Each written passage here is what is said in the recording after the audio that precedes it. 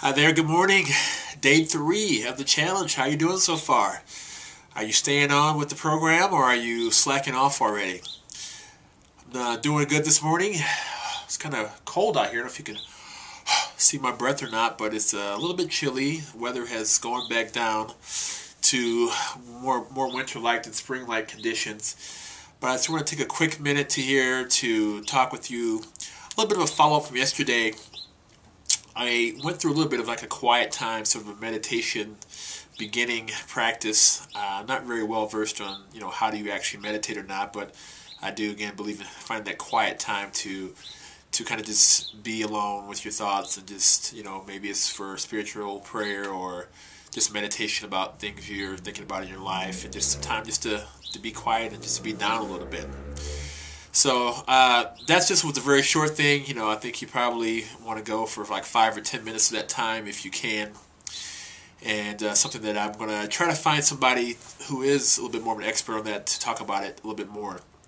But today I want to talk about what do you say to yourself, or kind of the idea of affirmations, and what is sort of your internal talk and internal dialogue to yourself as you may be thinking about your day, and what kind of thoughts are running through your mind. And there's so much negative news and information out there today, and there's been lots of studies done on this about how much of the news is just about death or killing or stealing or robbing and wars and things that are so negative in the world that we don't really get a lot of positive mental images that are put in place into our mind about most of the things that we see outside of us. Newspapers and magazines, they're gossiping, talking about who's sleeping with who, and who's in rehab and all that kind of stuff going on.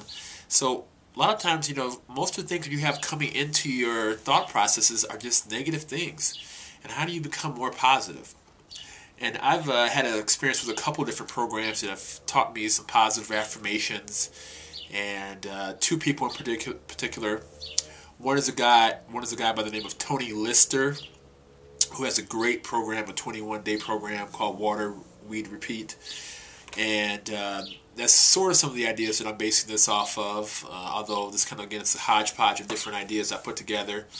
Another one is about a woman named Karen Joyce, who has done a great program around the science of getting rich and the science of being great as well. So I've got a lot of affirmations from those things, and what I'm going to do is going to post up these things on the blog. But just kind of some really great things to kind of say to yourself, things you can hear every day, just kind of as you are having some quiet time. Maybe if you're taking a walk, you can put on an iPod and listen to some positive affirmations. Maybe it's just nice sounds like birds chirping, or just water babbling by the brook, or ocean waves and things of that nature as well. Just something that's going to be soothing and peaceful, and something that just will not just give your mind filled with all the negative things that are going on. So here's the challenge. Extra part of this challenge is to not watch any news for the next part of this challenge for the next 26 days. See if you can go without watching any news and see how you feel about that. See how does it change. I mean, there's not going to be anything that's really that pressing. I'm sure you'll hear about something if it's really, if there's a tsunami again or some kind of earthquake, you're going to hear about that from people who you meet, who you see on your everyday basis at work or whatever.